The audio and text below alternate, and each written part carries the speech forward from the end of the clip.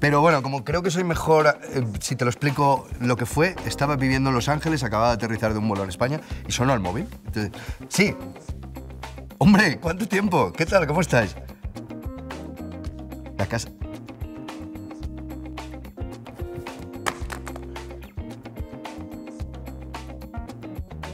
Y así fue. Me quedé ahí como durante media hora hasta que reaccioné, me pegaron un par de tortas y ya me fui a casa. Es como... no me lo puedo creer. No me lo puedo creer. Los guiones, los dice guiones. Que nos lo... Que como si nos los hubiesen dan dado con todos. cuentagotas. Pero bueno, vas un poco descubriendo la historia. Me acuerdo del primer capítulo, que claro, tú piensas, ¿ahora cómo van a continuar con esto? Si era una historia bien cerrada, con un principio y un final, y estás ahí haciendo tus teorías varias. Todo el mundo con un montón de teorías. Y cuando lees el capítulo, pues entiendes de qué va la historia y haces...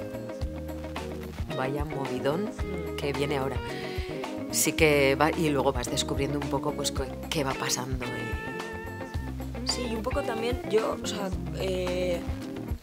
digamos que me llegó el primero, te llega el segundo y un poco tratando de pillarle el flow, porque, bueno, el flow lo teníamos pillado, pero algo así como de a ver a qué son iba ahora la serie, porque es verdad que hay algo que ha cambiado. Y es más trepidante y ver cuál es ahora, porque teníamos muy claro cuál era el relato de la primera y la segunda y un poco a medida que nos iban viniendo guiones, como no nos cuentan, ¿no? Todo el arco, era importante ver, vale, ¿qué estamos contando ahora? ¿No?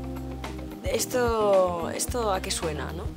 Y yo creo que un poco con eso, ¿no? Como con interés.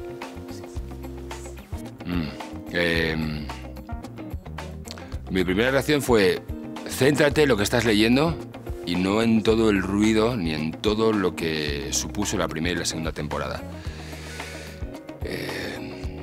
En el intento de evolucionar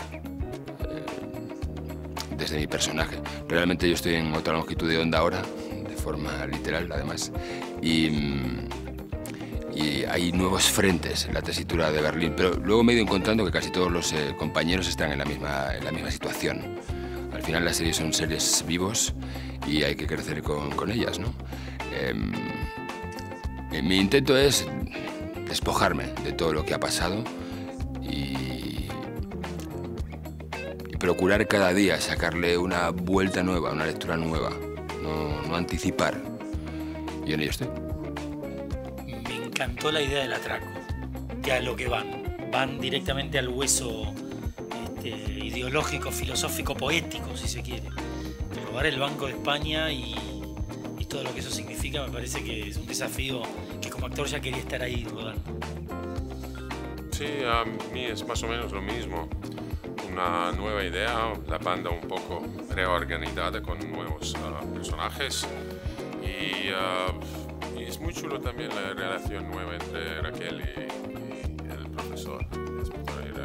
El profesor es interesante su camino durante la tercera temporada. Luego... ¿Qué pasará? ¡No sé!